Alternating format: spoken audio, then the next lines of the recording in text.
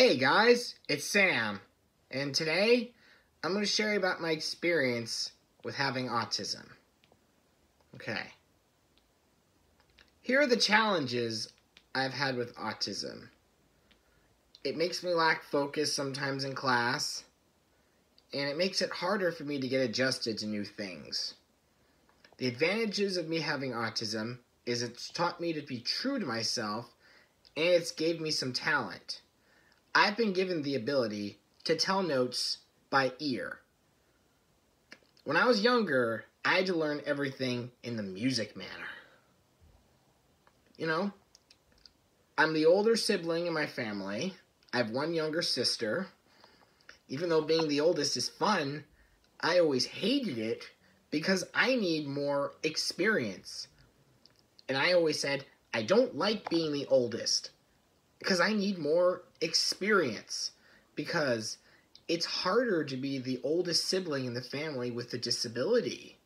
I only said that because of my disability.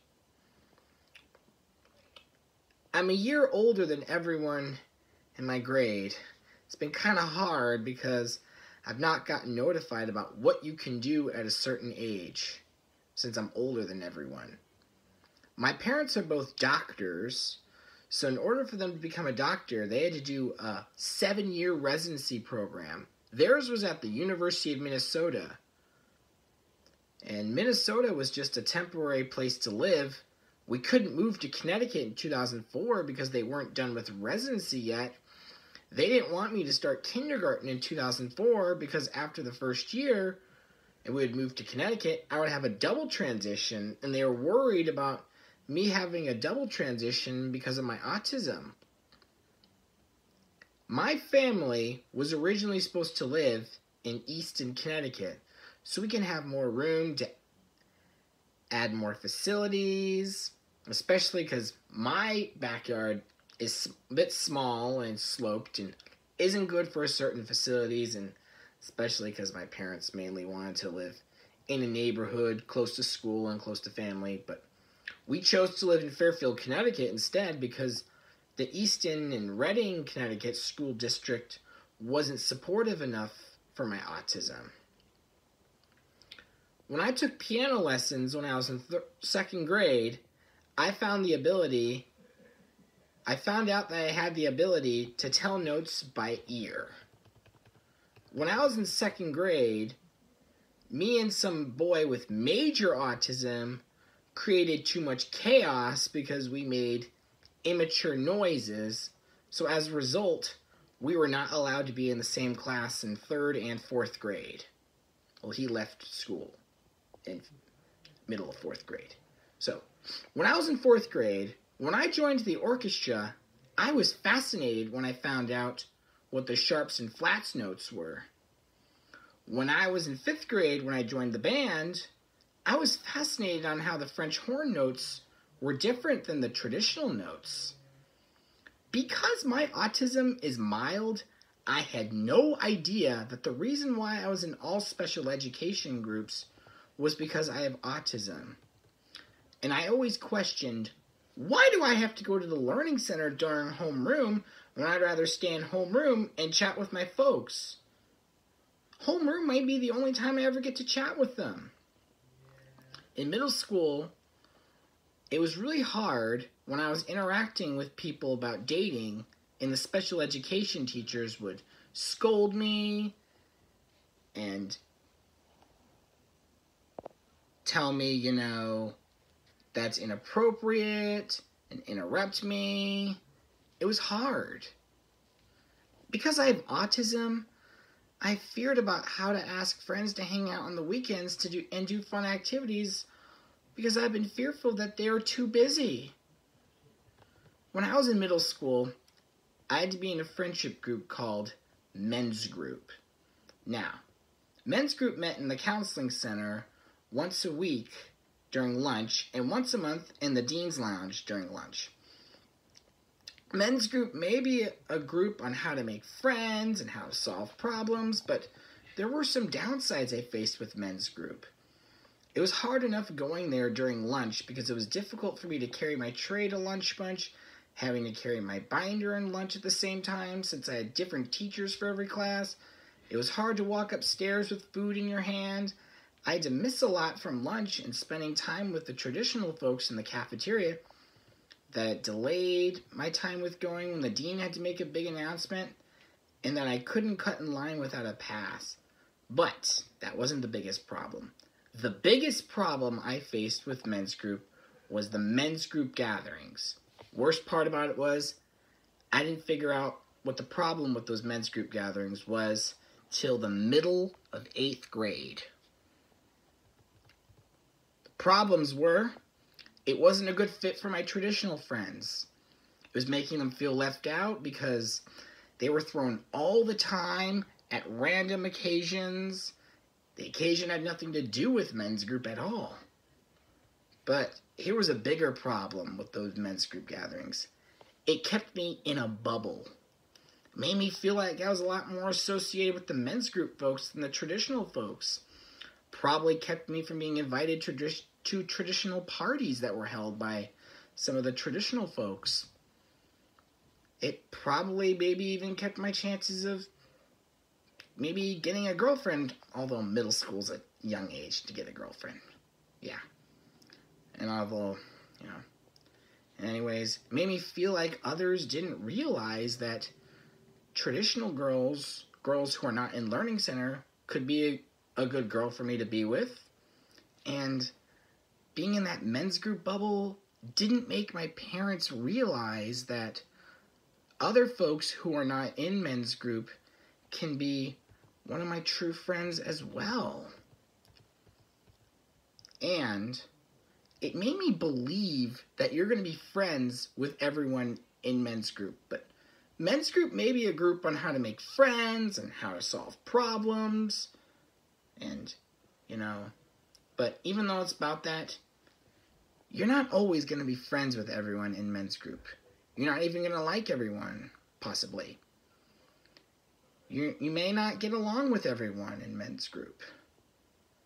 And, it was hard because I didn't figure that out till, 8th grade, the middle, and, I tried skipping, but I was told by the psychologist that I can't skip men's group, and I could face a consequence if I did. Even so, to stay out of these men's group gathering troubles, my mom suggested me throwing one at the end of 8th grade, I said no.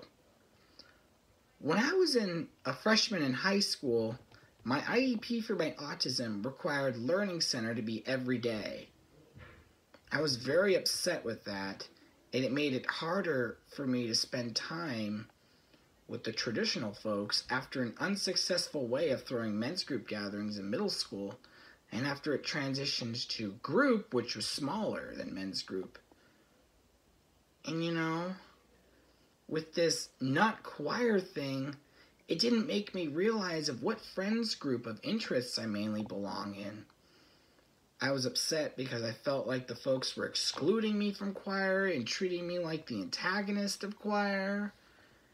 I was also upset since people never got to experience how great my voice was and never made any positive judgment on how great of a singer I am. And I was even upset that there were some folks I never got even a chance to meet because of me not being in choir, and I was extremely jealous that others got to meet them and I didn't. When I was in a play called Reisenheim when I was in 8th grade, everyone else went to the music when we were learning the songs, while I went to the words because of my ability to tell notes by ear. When I was a freshman in high school, my IEP for my autism also required me to be in all collaborative classes, and all those collab classes made me in a class where it was mostly kids from Learning Center, which was basically the same kids in other classes. It limited my chances of seeing non-Learning Center people, and it limited my chances of having a certain teacher, and I didn't like that. When I did Broadway Boot Camp's production of Shrek the Musical Jr., I starred as Papa Ogre. That was the first musical where I had a solo. Because of my ability to tell notes by ear, it took me a long time for me to learn my solo. When I auditioned for West Side Story, when I was a sophomore in high school, I was off key a little bit when I sang Something's Coming, since the song in the musical and in the movie are both in a different key because of my ability to tell notes by ear.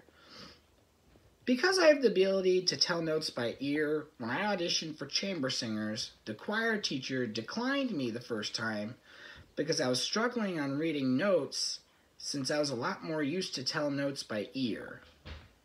Because I was a lot more associated with the men's group in middle school, and the choir issue made it even harder to be more associated with the non-men's group folks, I still somehow felt like I was in that men's group bubble, despite the fact no men's group gatherings were held in high school.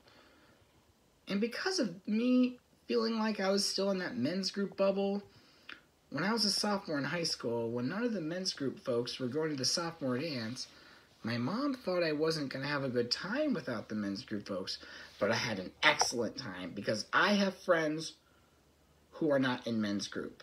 I had a fun time even though no men's group folks were there. I even remember when my mom's asked me to throw a men's group gathering when I was a junior in high school, and I once again refused because of all the troubles that occurred with those men's group gatherings in middle school.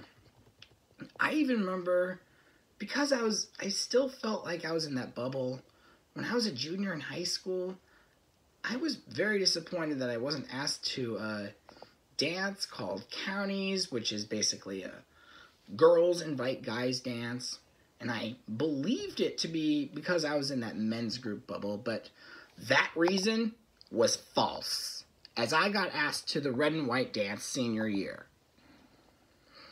When I was a junior in high school, for 18 months, I had an issue with a student in my friendship group after I used a number 5 voice at group after being frustrated over not being asked to Counties. Because I still felt like I was in that men's group bubble, I almost had a chance of joining a different friendship group, which, to be honest, just because you're having a hard time with someone in your friendship group doesn't mean you get to leave. Stay in that group and learn to get along with that person. If you stay in that group, you'll get along more often with that person.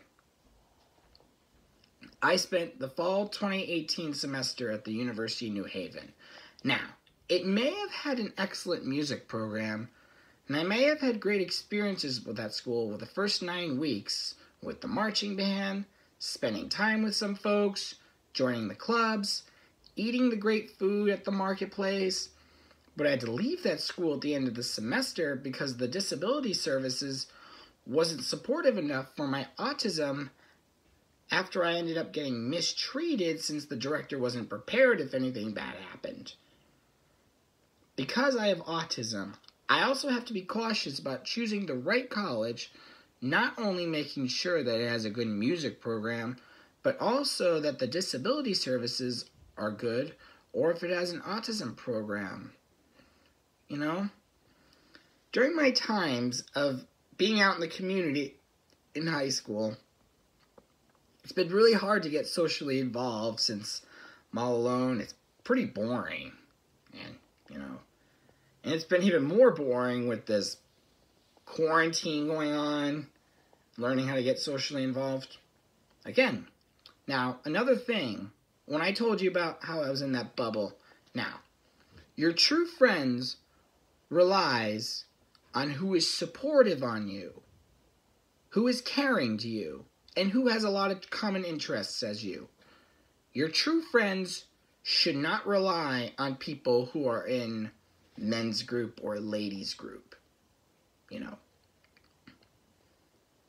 There could be some folks who are not in those kind of groups who might be a better fit for you for friendship. And also, the true girl for you to be with is one who is kind, caring, supportive, or true boy, and has a lot of common interests as you. Now, the true person for you to be with shouldn't rely on group. Because there could be some folks outside of that group who are a better fit for you to be with. I hope you liked my video. And I hope you liked my experience. You know? I hope you did.